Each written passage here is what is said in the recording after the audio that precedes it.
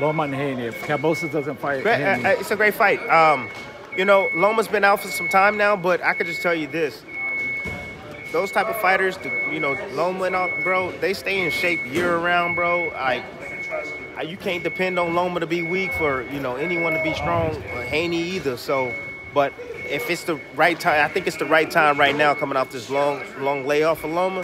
For Haney, if he's going to beat him, it'll be right now because he doesn't want Loma to get a tune-up fight at all. He doesn't want him to get, you know, get acclimated. So it's the perfect time. But it's a great fight.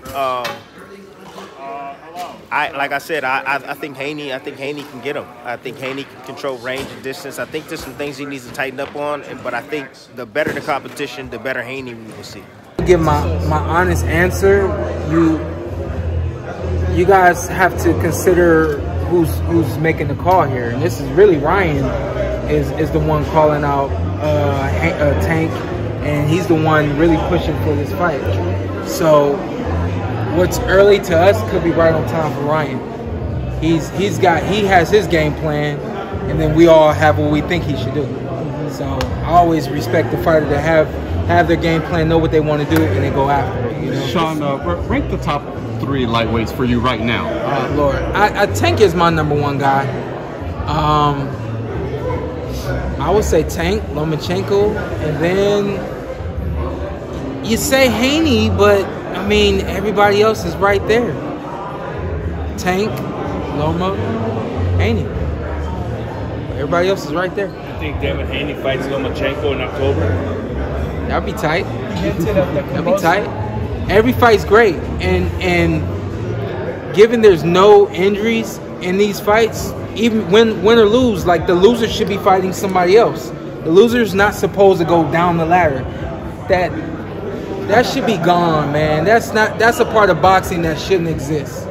You know what I mean? I remember when I was coming up, and there would be guys that were hoping I would lose so that I wouldn't eventually be in line to fight them.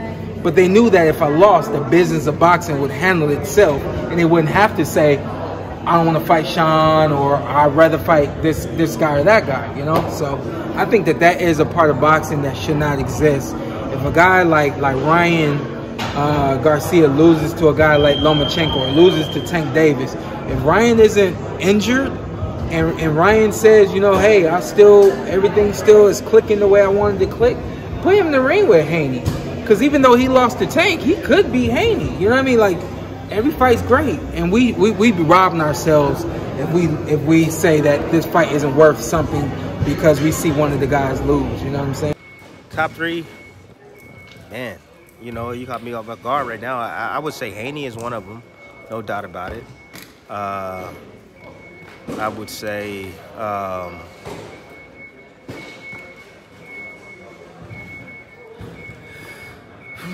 Man, who else is the lightweights, man? I don't have my list in front of me. Tank, Devin, Loma, Ryan. Loma, definitely. Pitbull Cruz. You know, Tank is one too. You know, regardless of is he a 3-division world champion, yada yada yada. You know, Tank is dangerous, dude. You know, and I still want to see him fight against the upper echelon, but. I mean, the rate he's going and where he's going, he's a big seller. He's not looking to mix it up with anybody. And every time he fights, he puts on a spectacular event and performance. So it's more about the business side with him and his handlers. And that's on them. I don't agree with it, but that's on him. But I think the top, as far as talent goes, I would say those three. Those 3. You're willing to do whatever it takes to get there, bro. You're at that point now. He's 30 years old. He don't have a lot of time to waste. Yes, he took damage, whatever you want to call it, man. But look, listen, man, sometimes when you go to war, bro, when you go to war and you got to prove that you somebody, bro, you gotta take those necessary risks, bro. You know? And I'm not saying take unnecessary punches. That's not what I'm talking about. I'm just talking about if he would have closed the gap the right way, came behind with his offense, because the volume was what helped him. The conditioning is what helped him. His physical strength is what helped him, you know, in the back end of that fight, as Zarria was trying to set him up, you know, for a big shot. And he knew it, but I love the fact that he said, you know what, I'm going to try to go for the knockout. You know? With that being said, do you think he's ready for Gervonta's fight? Hell yeah. Hell yeah. I've been said he's ready. You know? And he's not a guy that's talked about a whole hell of a lot, and he's not a guy that a lot of people call.